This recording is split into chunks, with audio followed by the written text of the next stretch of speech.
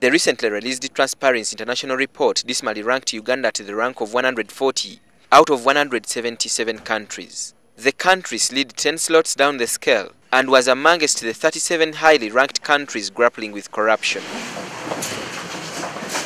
As the world prepares to celebrate the Anti-Corruption Day, Uganda has failed to shake off its Achilles heel.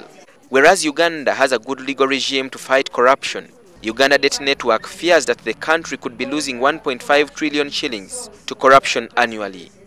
The net adverse effect is borne by the taxpayers, with women being the majority victims when they care for the sick in health units with no sufficient basic medical care. The body accuses the regime of half-hearted measures and lacking the political will to fight corruption.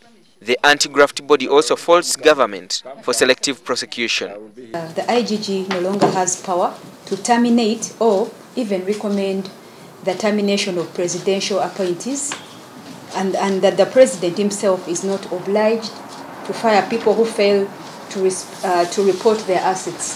The anti-graft body wants Parliament to debate the Anti-Corruption Amendment Bill, which, if passed into law, will give government the right to seize the proceeds from corruption, including property. The bill should provide for government to confiscate and seize the proceeds of corruption so as to raise the risk threshold of corruption and make corruption a risk venture in Uganda. Uganda Debt Network also wants government to improve funding to anti-graft watchdog bodies.